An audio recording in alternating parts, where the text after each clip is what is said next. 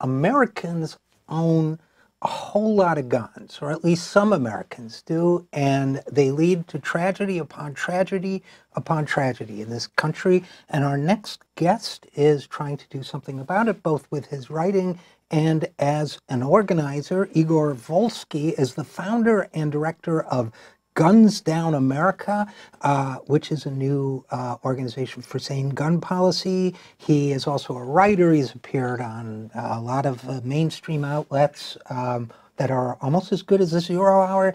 And he has written a lot of op-eds and that sort of thing. And his new book is also called Guns Down. It's called Guns Down: How to Defeat the NRA and Build a Safer Future with Fewer Guns. So first of all, Igor, thanks for coming on the program. Thank you for having me on. And secondly, as I was mentioning before we went on the air, good name, Guns Down, Guns Down America. Catchy, eye-catching, but let's start with the organization Guns Down America. What prompted you, I knew you as a writer for a while, what prompted you to shift gears and go from writing to running an advocacy organization? Well, it was really quite an accident. You'll remember on December 2nd, 2015, there was a shooting in San Bernardino, California. I was still working at Think Progress, doing something entirely different, not connected to guns. But at the end of that day, I got back to my computer, and I noticed all of these lawmakers sending their thoughts and prayers time and time again. Now, in and of itself, that's not particularly novel. They do that after every mass shooting. But what I began to realize is that the lawmakers who were sending the most of those tweets, they voted against background checks in the aftermath of the shooting in Newtown, Connecticut. And something inside me just broke. That distance between what politicians say and what they actually do, I think, has always driven my political work. But the fact that they were trying to kind of fool their constituents into thinking that they actually care about that issue, that really just went too far. And so I spent the next 8 hours tweeting out how much those thoughts and prayers politicians took from the gun lobby, and arguing that the reason why they were only tweeting and not acting was partly because of those dollars. And so that brought me into the movement in a real way.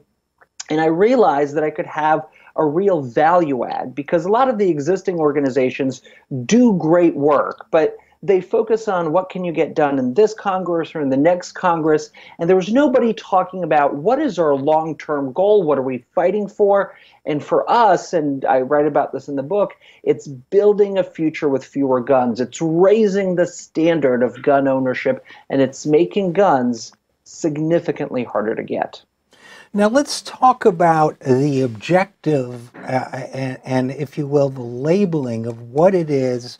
I mean, you and I are, I believe, in sync on this issue, but let's talk about what it is we stand for. And I think as a writer as well as advocate, you'll understand what I'm driving at. You describe yourself in the book as a fewer guns advocate.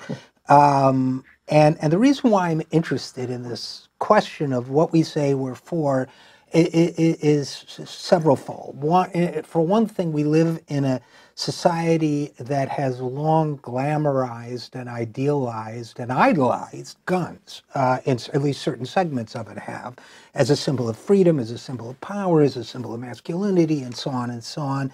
And we also live in a political culture that has tended to demonize and trivialize those of us who want a saner gun policy. I mean, I'm thinking of a TV debate I did with a more guns person, where after Newtown, where he called me anti-gun. And I said, I'm not anti-gun, I'm pro-kindergartner.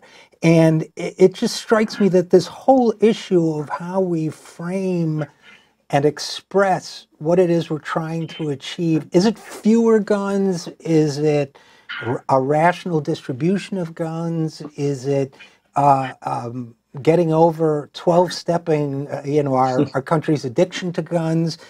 Do you get what I'm driving at? Yeah. No, I understand, Richard. The key problem here, and the way I came to fewer guns, is I looked at all of the science on this issue, both domestically and internationally. And what became really clear to me, what all the science shows, is that where there are more guns, there are more gun deaths of really every kind. There are more gun suicides, there are more gun homicides, there are more accidental shootings, mass shootings, police shootings, both police shooting at you and you shooting at police. And when I looked around and saw how other nations have built safer communities, I realized that they made guns harder to get. They created a future where there were just fewer of the instruments that are so deadly, particularly, of course, the assault-style weapons that are used in mass shootings, but also handguns that are used in the everyday gun violence. And so I realized that on this issue, we know what to do. We know what works. And it turns out what we need aren't just background checks and closing a couple of loopholes the way advocates and a lot of politicians have talked about this issue for years. What we actually need are bolder solutions that regulate the gun industry, make guns harder to get, invest in the kind of community-based violence intervention programs that have reduced gun deaths in inner cities. So I'm actually quite optimistic about this because A, we know what to do, and B, the American people, I write about this in the book, the American people are already there. We just need the politicians to catch up. So in a sense, it's and I agree with you about the American people being already there. So why is it just the money? Why is it so hard for, I know there's a segment of the population that's just diehard, no pun intended, gun advocates. They just see guns as a reflection of their freedom. They see their world dissolving around them, and guns to them are a symbol of how to preserve some remnant of it, and they're being manipulated. But those people aside, and I do agree they're a minority of the population. Is it just the money in politics? Is it just the way the NRA throws money around that prevents our political system from addressing this crisis and doing something about it, you think? Well, let me be clear. The folks to whom guns are part of their social identity, right? And that's part of the reason why the NRA has been so successful, is that it's not just about the gun, it's everything the gun is wrapped in, which they wrap it in the American flag, they wrap it in patriotism. It becomes part of who those folks are. It represents their religion, it represents their patriotism. Those individuals make up a small group, or a relatively small group of gun owners. You look at polling, and the majority of gun owners actually support what I'm talking about, those three buckets of policies. So the question is, well, why haven't they been organized, right? Why haven't they been organized effectively? Why haven't we took those people, added them to the majority of Americans who are not gun owners, who also overwhelmingly support the kinds of policies that I put forward? And I think part of the issue there is you have even champions of this issue in Congress and elsewhere are still using the talking points and the rhetoric of like 20 years ago. After the 1994 midterms, when Democrats lost a lot of seats, there's this muscle memory that, yes, we can be bold on things like healthcare, we can ask for single payer, we can be bold on climate, we can ask for a Green New Deal. But when it comes to guns, we still have to bow down in front of the Second Amendment, which, as I write in the book, is a whole bunch of historical garbage. We have to talk about maybe just a little background check here and closing a little loophole there, but we're still afraid to offer the kind of bold solutions we know work to address this crisis. And so that's part of the purpose of this book, to really change the conversation for the folks who are running for president, but really for Americans all across the country, for us to start asking on this issue for what we really want and for what we really need. So if I think of it in terms of organizing and pressuring politicians to get the laws we need, I think of it if there was a whiteboard, and I'm sure you'd map it out the same way there are local and state politicians we can target, then at the federal level, I would say, the strategy for Democrats is I can't think of a major Democratic politician that hasn't politicked on this issue by, being soft on it at one time or another in their careers. So, so with Democrats, it would be eliminating the space that allow for them to do that, which I think the Democratic electorate is ready to do. And for Republicans, so I can kind of map it out in my own head, except for the Republicans. What is there to do except defeat them? Because I don't see how you move the Democrats, the Republicans onto the correct side of this issue. Well, look, part of the solution is definitely to vote. People should be voting out members who prioritize NRA and in industry dollars ahead of the lives of their constituents. That's no question. But I would suggest that the legislative route isn't the only option.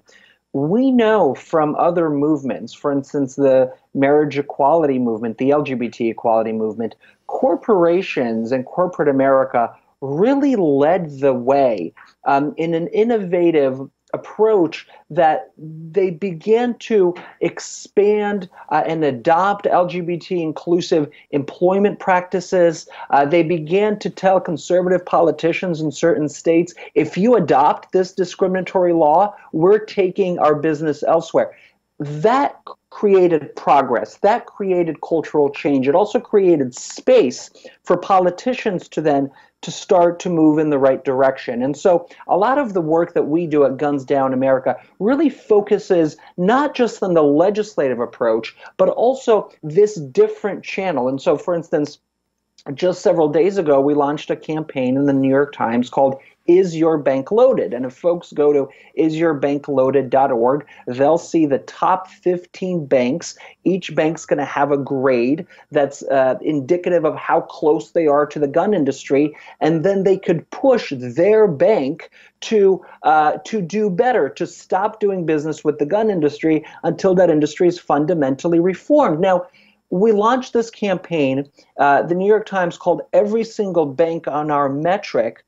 And I got to say, Richard, to my surprise, you immediately saw banks distancing themselves from the gun industry, saying, well, our portfolio is very small and we're taking steps to move in the right direction. Just yesterday at the House Financial Reform hearing, you had a member of Congress press Jamie Dimon on our research and on our campaign. And he pledged that he would look into policies that minimize their exposure to guns. That is critical progress that we can start making without waiting for politicians to change the laws, because frankly, our lives are on the line. People are dying right now. So these are ways that every American can plug in to help drain the gun industry and to change the way it does business so that the militarized firearms that are now so pervasive in the civilian market, so that begins to change. Yeah, it's funny, Igor, because, part of me is hardcore lefty and wants to say, I don't want to ask corporations to do anything. But we're talking about saving children's lives here and other people's lives here. And I'm all for applying pressure at every point that it can be applied to do something effective. And that's a really interesting approach. I know after Newtown, I wrote a couple pieces tracking the money through hedge funds to gun manufacturers and so on. I haven't done it for a while, so I'm not up to date on, but I have read about your work in this area, and I totally support it. I will say in terms of the book that it's extremely well written, well organized, clear, and covers, I think, all the salient points. So your last chapter is entitled "We Will Win." Very kind of Castro touch. Of history will absolve us. Is that how we'll win? By applying pressure through corporations as well as through voting and letting our elected officials know we want better policies? Yeah, I mean, as you point out, it's going to require pressure from every single angle. But, I also write in the book about the similarities between the gun control movement and the marriage equality movement.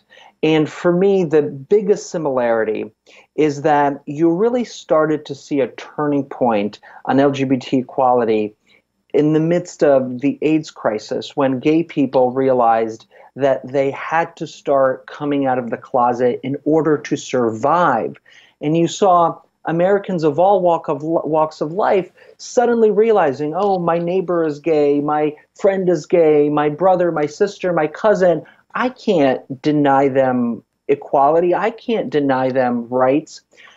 And you began to see that tipping point in society. I think the same thing is true on the gun issue.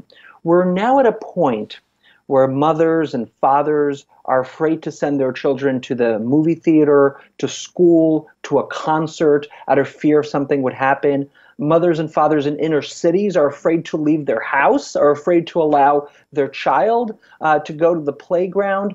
And of course, if you talk to young people all around the country, I was in Colorado, in Littleton, Colorado, the site of the Columbine shooting, and spoke to students who are current seniors in Columbine. This issue is in their blood.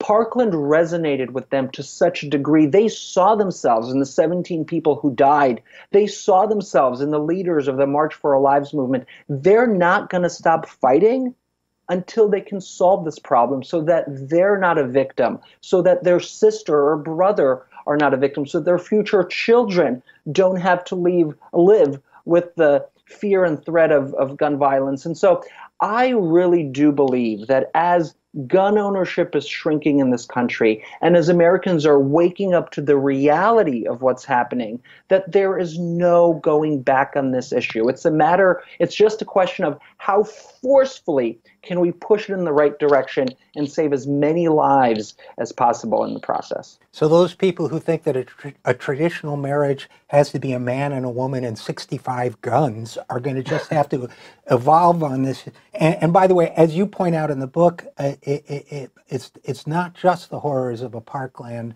or a Columbine, but for example, it's children of color getting shot every single day because we have an overproliferation of weapons. So we have no segment of our society where this isn't a crisis. So unfortunately, we're going to have to leave it there. But Igor, Volsky, where can people find out? The book is Guns Down, How to Defeat the NRA and Build a Safer Future with Fewer Guns. Where can people find out more about your organization? So they could go to gunsdownamerica.org, and we're also going on tour. We're doing 20 town halls all across the country to plug people into our work. Folks can find out the dates at gunsdowntour.com, gunsdowntour.com. All right. Well, great work. Thanks for that, and thanks for coming on the program. Thank you. Really appreciate it.